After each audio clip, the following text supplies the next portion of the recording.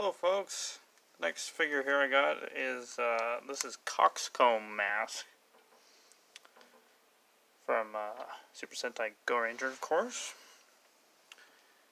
And he's got a little weapon here. We'll just take a quick peek at the weapon. So he's got like a kind of a bird claw, talon, foot weapon. You kind of notice that there's a bit of like white on there. I don't know if that's like paint rubs or what. I don't know. But it's a pretty cool weapon though. But so yeah. He is from episode 57. Basic premise of this episode is that it's like a two-stage plan. They Black Cross Army were basically trying to take over a town, brainwash them through their water supply, and then they were going to build some sort of like weird earthquake bomb that would sink Tokyo into the ocean. It's very convoluted nonsense, to be sure. A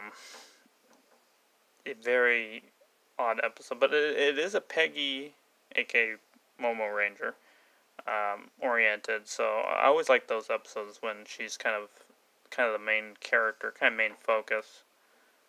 Those ones are usually a lot better written. So, but yeah, this guy's kind of cool. He kind of gets down on his knee and goes quack quack like a chicken, you know, and he charges at him. Very goofy villain. I actually just remember there's like a scene where like the scientists are trying to concoct like some weird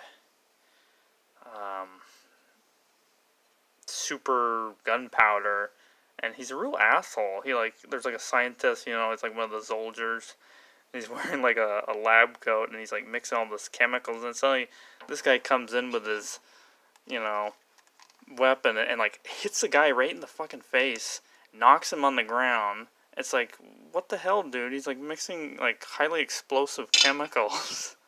It's so stupid, but it's fun stupid. So, but I remember that scene. I rewatched it recently. So, but oh, that's my drawing glove. I forgot I was wearing it.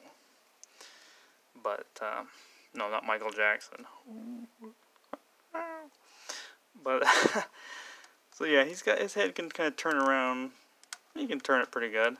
He's got like a weird blade at the top, and he's got the, you know, the comb head of a chicken.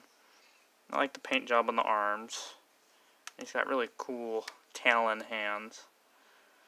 He's got that, you know, standard lower part. And I have these little cushion things I got at Walmart. You can just stick on them, and it helps them balance really good. Some of them have really bad, poor balance, but this helps fix that problem. And this guy didn't have a cape in the episode, so he doesn't have a cape. But really nice thing about him is you kind of turn him, but he can kind of. It's one of the few figures I got where you can actually kind of, if I pose it just right, with a little help, he can actually kind of hold the weapon up. That's kind of cool, isn't it? So yes, that is Coxcomb Mask, or Birdcomb Mask. He's got two different names, but in the subtitle of the episode it says Coxcomb, so I'm going with that. So yeah. Well, I hope you enjoyed the review, and stay tuned. I got a couple more here to finish off 2019. In the meantime, have a wonderful day, and goodbye.